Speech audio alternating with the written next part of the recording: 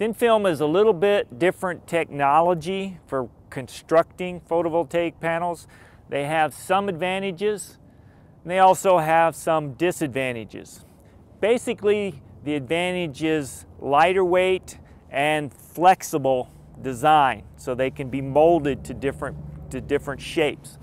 However, in this case, they are mounted in sort of traditional panels, but you can see that they are basically one solid sheet for each of the modules.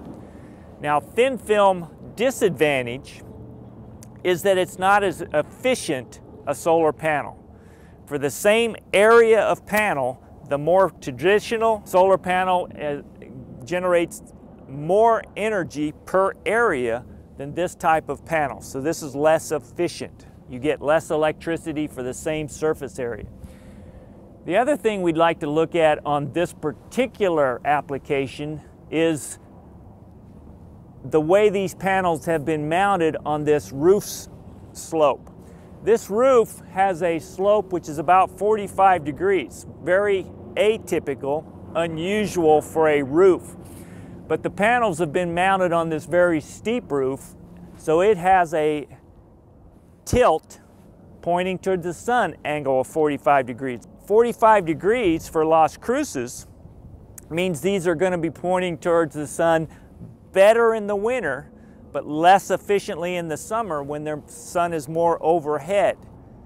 A better tilt angle for Las Cruces would be the same as the latitude, about 30-35 degrees. So this is too steep traditionally for these types of panels. But you can see that even on a very high slope, we can still mount these panels and get pretty good results from them.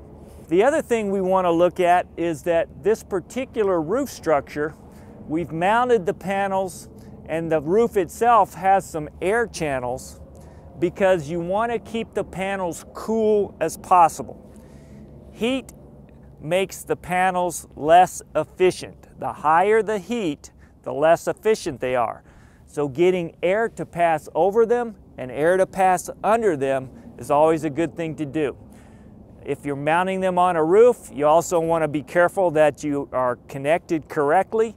Mounting onto a roof, obviously you want to be careful about going through the roof, creating places for water to enter, so you want to make sure they're sealed correctly.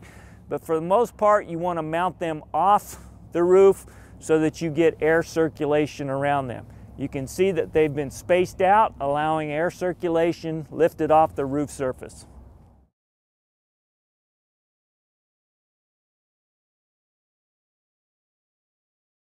The preceding was a production of New Mexico State University.